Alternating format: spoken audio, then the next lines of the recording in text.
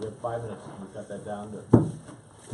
Thank you, Mr. Chairman, and members of the committee. I'd like to say that as a New Hampshire citizen, it makes me proud to see you all sit here with almost 3 hours listening to us. It's good that we have a chance to express our opinion. Earlier, you heard the good doctor from the American Medical Association tell you that America is more violent than England. Well, he forgot to tell you that in February of 2018, London, England, had a higher murder rate than the city of New York City. I don't believe everything you hear in these hearings. We keep talking about closing the gun show loophole, and the problem with this legislation is that we're trying to define what is a commercial sale. And we're talking about closing the gun show loophole. If we wanted to do that, and there is a gun show loophole, if we wanted to do that, all we would have to do is amend RSA 159.16 to say, or any other firearm. Because RSA 159.16 says it is illegal in the state of New Hampshire for anyone to carry, display, offer for sale any pistol or revolver if they're not a licensed firearms dealer, okay?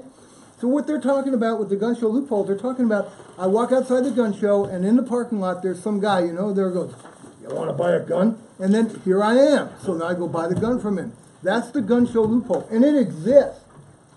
I just went to the gun show on Sunday, or Saturday and Sunday in Manchester, and they had a big sign. The sign said, if you're caught trying to sell a gun on these premises or outside the premises, you'll be asked to leave. The sign wouldn't be there if there wasn't a problem. So there is. And all we have to do, instead of going through all these kinds of silly bills, is just to go ahead and just turn around and amend 159.16 to say it's illegal to carry, or illegal to try to sell, right, pistols and revolvers and any other firearm, or any other firearm. It's that easy. It's done. Now anybody who does that, they're breaking a law. Background check isn't going to matter. The young lady who was talking about arms list, you heard 14,000 guns on arms list.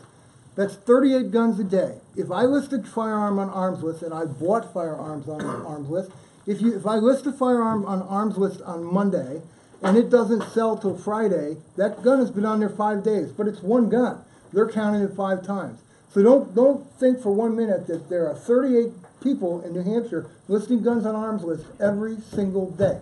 Just in New Hampshire, 38 people a day, every day, 365 days a year. That's ridiculous. It doesn't happen.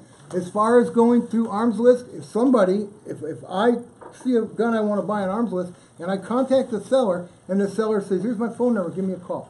And I give him a call, and he goes, I'll tell you what, send me a check or send me some PayPal through friends and family, and I'll just mail you the gun. Well, first of all, he's already, and he can do that, and there's a good chance that I'll get that gun, all right? But he's committed a firearm, he's committed a federal felony by sending it off. That's number one. And number two, he's committed a felony by sending it to the post office, all right? You follow me?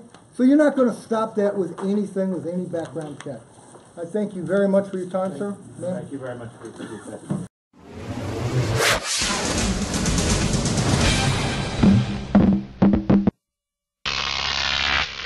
Croc TV.